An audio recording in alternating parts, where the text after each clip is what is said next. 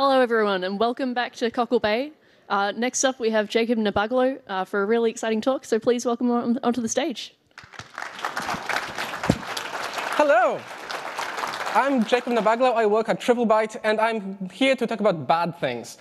Now, many programming languages let you do bad things. C has its preprocessor, which is Turing complete. C++ templates have resulted in some awful code, including from my coworkers. All of JavaScript. If you want to complain, just hit me up on Twitter.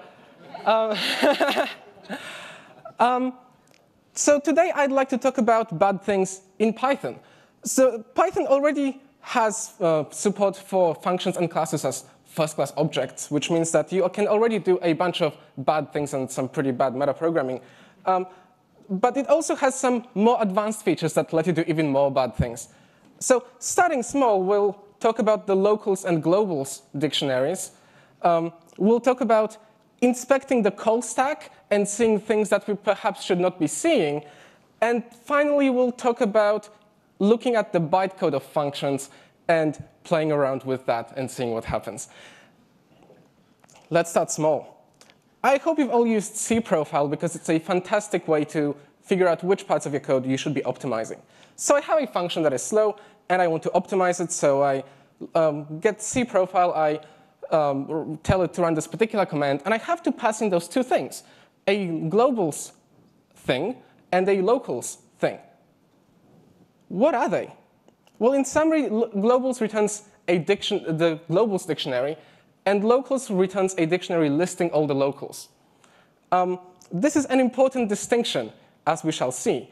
So this is a boring detail, but it does become useful later on. Local variables are different from global variables. If you set a variable inside your function, then it's actually treated differently as a variable that is set at the module level. And functions are generally set at the module level. So local variables are stored in a big array. So for example, I have 4 local variables here. I have string, I have rotated letters, I have letter, and I have rotated number. So those are all stored in an array. So when the interpreter sees one of those local variables, it can just jump straight into this array and pull it right out without having to do weird dictionary lookups. And in fact, when we execute things, we forget the names completely. We just assign a number to each of them, and it makes things a lot faster. So locals lists all the local variables as a dictionary, but the underlying data structure is an array, so that doesn't really work. So changing the value in the dictionary returned by the locals functions does not actually change the underlying value in your function. Globals, however, are actually a dictionary in Python's internal representation, which means that globals just returns that dictionary, which means that changing the value changes the globals of the module. And at the module level, they are the same, the locals and globals. So you end up with this weird inconsistency where sometimes changing the locals does things, sometimes it doesn't. This is related to the dictionary of an object, the dundadict, where if an object has a dundadict, and oftentimes they don't, what it does is it lists all the attributes of the object that are unique to that object and not part of, for example, the class, and the value as well. So why do we need the locals and the globals? Well, they're a convenient way to save the state that your function is currently executing within. And you can save it, or you can pass it to a different function. And in this case, we need to make sure that cprofile can see string concatenate, which is a global. And we need to make sure that it can see many strings, which is a local. So we need to pass both those things in for our command to be able to execute. OK, let's move on to slightly more interesting things, which is talking about the call stack. There is a function, a built-in function called exec, which lets you put in any string, and it will execute as a Python statement. So for example, here we can put in print a plus b, and it will execute this knowing what a is, knowing what b is. But hang on, we haven't actually passed in our locals dictionary. So what's going on? Similarly, if you have an exception and you're printing the trace back, normally this happens when your exception is not caught, but even if you catch an exception, you can still print this, and it's often very useful for debugging purposes. You can see the state of the functions that are below you, which normally you're not able to see. Let me explain how the call stack works for a little bit. So I have a function that calls a few other functions. So I have my function rotate string, and it does a few things. The basic function that executes whenever you execute any Python code is the module. The module calls my function rotate string, and that gets put on top of the stack. The stack saves the state of the function that you're executing. And when we call rotate string, everything inside of module gets kind of frozen. The execution gets paused, and we put another block of stuff onto the stack, and this is where we're working within. From rotate stack, we would call, for example, in the first line, list new. So we freeze rotate string, and we execute list new. That then returns, so we resume rotate string. We then call string next. That returns, we resume rotate string, and so on. This happens a few times until we return from rotate string and we resume the module. So we can actually inspect what is going on inside the stack using the inspect module. So inspect.currentFrame gets us the current frame that's on top of the stack currently. What's inside it? Well, firstly, we have the state. So we have the locals that we have talked before. We have the globals that we have talked before. And we have what I want to call the instruction counter, but Python doesn't really call it that, which is where we're up to in the execution of the current function in terms of Python's bytecode instructions. We have the code, which is the code of the function which doesn't change between calls. So it's not part of the state, but we need it to be able to run our code. This is the bytecode, names of the parameters, all the constants that we have, because remember that globals are a dictionary, so we need to save all the strings with the globals names. The file name of the current, of the file that the function was defined within, so we know which globals dictionary to look at. We have the debugging information, which is stuff that is not really necessary to run, but it helps us debug. The current line in the file, the names of all the locals, we keep them, even though we don't need them. And the previous frame, which itself has all this information. And I think the best way to actually explore this is to get the current stack frame and set a breakpoint, which drops us into the Python debugger.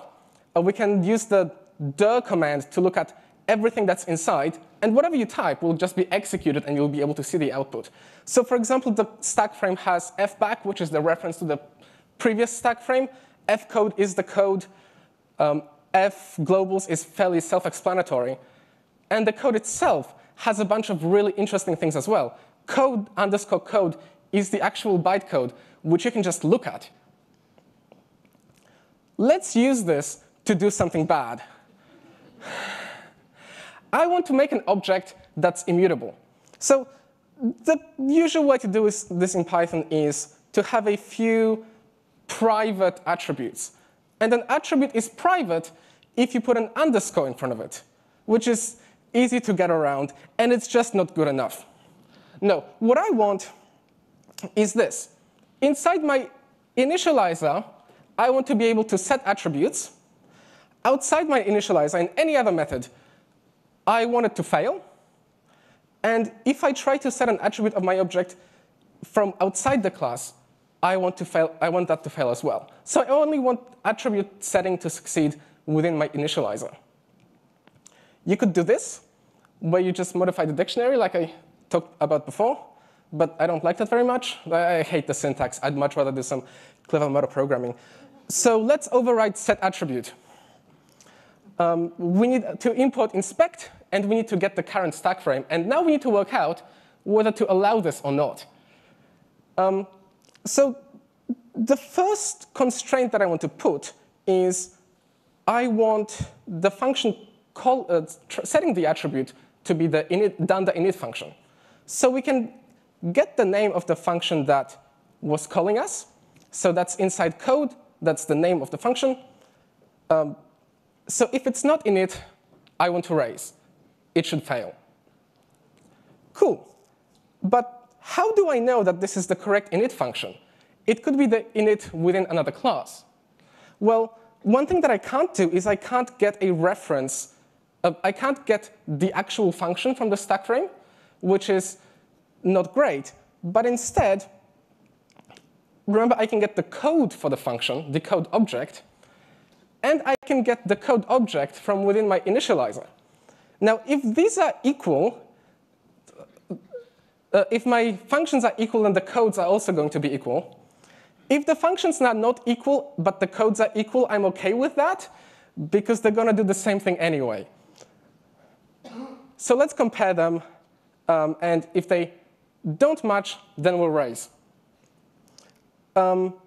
Lastly, I want to make sure that my initializer is modifying the correct object. So I don't want my initializer to actually be modifying a different object from the same class, but not self. So we can look at the locals dictionary, look up self, and make sure that we match. However, this doesn't necessarily work. And the reason why is that the name self is merely a convention. So in this case, it would fail. But instead, we can actually get a listing of all the variable names within our function. So all we need to do now is look up this variable name, look up what the first name of the first variable is, and look that up in our locals dictionary. And if it doesn't match with ourself, then we raise. Cool. So now we're pretty confident that we are being called by the initializer. And thus, we can call super set attribute and allow this to proceed. And we find that this works great sometimes. It doesn't currently support inheritance or closures. So if you have a function inside your initializer, it will just fail. Also, you can easily work around it, even though it is slightly harder.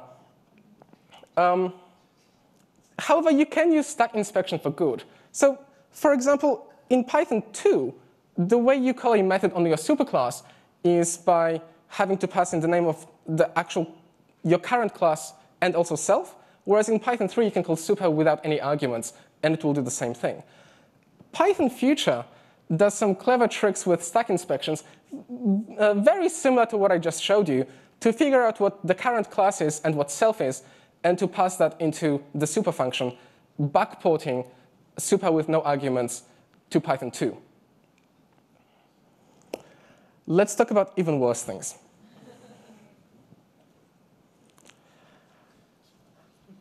I have seen good uses of goto statements a few times. Both times, it made my code cleaner. You can use them to break out of multiple loops, which is, I think, a thing that would be great in Python. But then you get a genius who implements something stupid with just goto statements because they're a replacement for loops.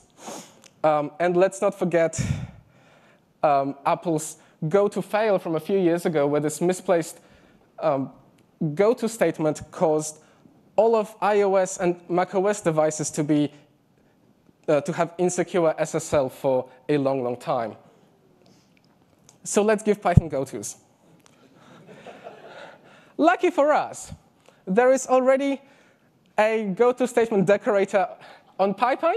So you can just install that, and it will give you a function gotos, and it just works. It's fantastic. I didn't write it, but let me explain to you how it works. It involves disassembling a function.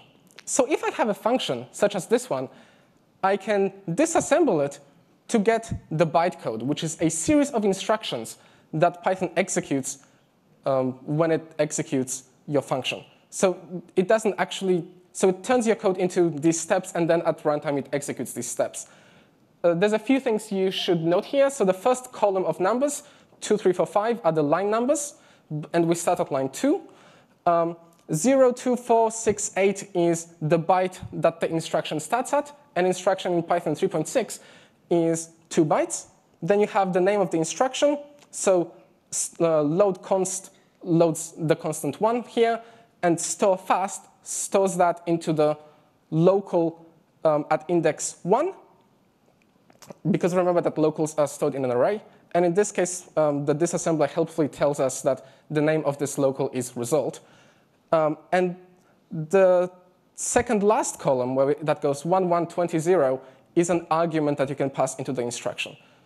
So in case of the first instruction, that's loading from the first index of an array of constants. The argument to store fast is 1, so we're storing at index 1 of the array, and so on. I'll point your attention to instruction 22, which is jump absolute, which takes us from line 22 and jumps back to line 10, to instruction 10. And we have a helpful arrow telling us that at some point we jump to this instruction. Because that's essentially all that gotos are. You're just jumping from one place to another place. So I have some code with gotos, and I'd like to disassemble it. If you're not doubtful of this, perhaps you should be. And the reason why is it's not clear to us why we should be able to disassemble this at all. Label and goto are not Python keywords. So if it doesn't parse, you should not be able to disassemble it. Well, there's a clever trick here. And in fact, it does disassemble. And the reason why it does disassemble is label.loopBody just means that you're looking up the label global, and you're finding its loopBody attribute. It doesn't matter that the label doesn't exist. It will nonetheless successfully compile to bytecode. Same with goto loopBody. You can see this here, lines 4 and line 9. We load the global, we load the attribute. We don't do anything with either of those, so we just pop it off our stack. And we do the same when we have our goto. So all we need to do with the label, because it's just a placeholder, replace it with no ops, and replace the goto with a jump absolute to that instruction. And if you want to be slightly more optimal about this, you can actually get rid of those no-op instructions and forget the strings label, loopBody, and goto, because you're not using them anyway. And the actual implementation is here. It's only about 200 lines, but it does a bunch more error checking, which is, I guess, helpful, even though you're using gotos anyway. This works perfectly well. I got it on the first try, so I was really happy.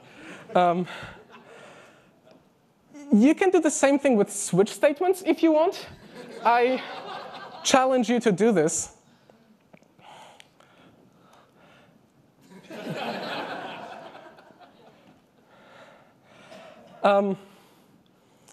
Yeah, I would not want to be in a position to maintain your code if you use any of these tricks. They are nonetheless very fun to know about, and knowing about them helps us understand how Python actually works underneath.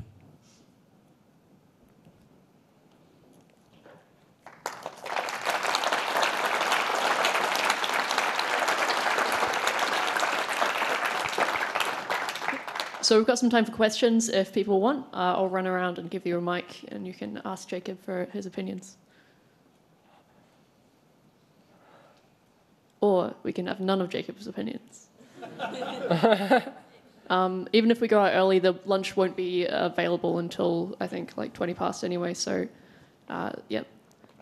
So no questions. One question.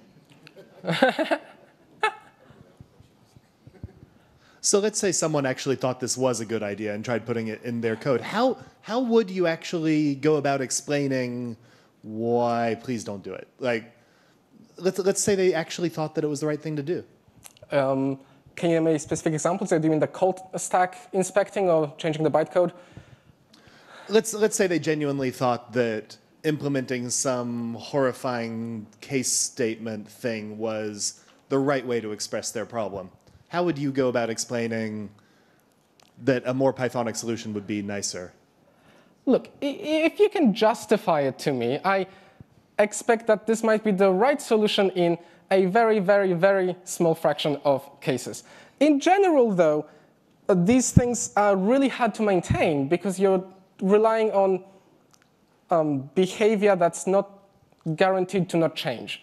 So for example, Python changed its bytecode standard at Python 3.6. So we now have instructions that take 2 bytes. Previously, they were longer, which meant that the person who wrote that library actually had to go back and maintain their old bloody code to support goto statements in Python 3.6, which is a slightly crazy thing to do.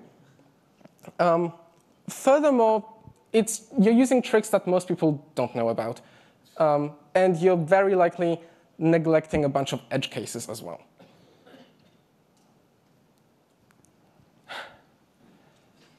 Right in the middle of the row.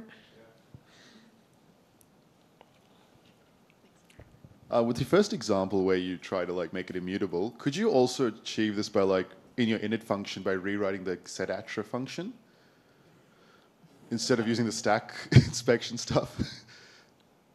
So you have a equals 1 and then self.under setAttra equals other function that doesn't allow writing to happen, so you won't have to do any stack inspection. Right.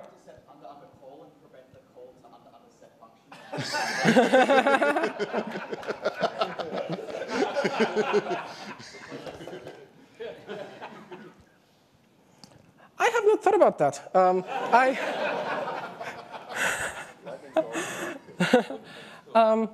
I've never actually given a Python object a method outside the class. I'm sure someone here knows whether or not it will happily bind to the method. Oh, if it does, then I guess that's a reasonable way of doing it. However,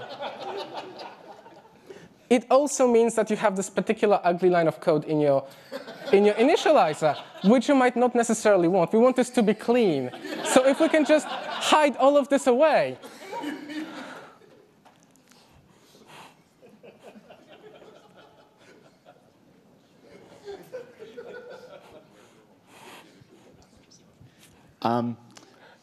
It wouldn't be in your initializer. I think you'd actually override def under call and then intercept any attempt to get to the under set func, and then that would allow you to set out a So my question is this a good idea?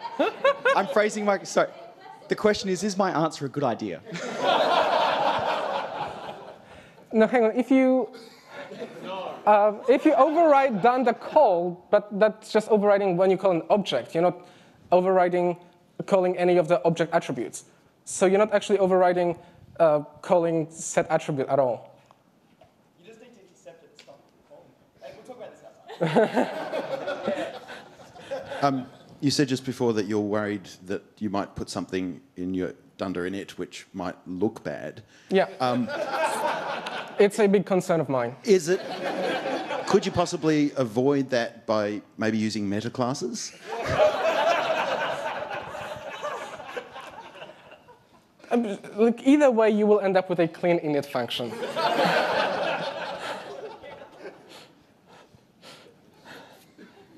Audience participation section of the podium. So just wanted to check, are you actually able to change the bytecode by default in a running Python script? Like it's part of the we're all consenting adults thing? Or is there some special config you have to set to be able to do that? You can do it. I want to say it's non-trivial, but it doesn't require anything that's not in the standard library. You have to play around with bytes, and you have to use special constructors for functions. But if you have a bunch of instructions as bytecode, you can actually make a function out of it. So it's a matter of taking the function, getting its bytecode, switching it around, and then making a new function from that bytecode. And you can totally do it in plain Python. Any other questions? Oh, yeah. Another sort of silly question is, could you do the go-to statements with AST manipulation, or does it have to be bytecode?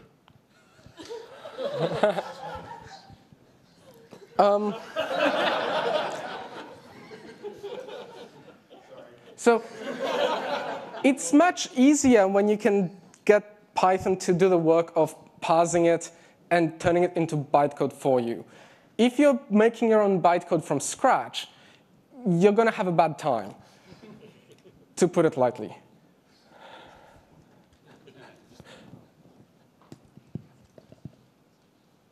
Any other? Have I missed any hands? No, all right. Thank you very much, everyone. I am sorry.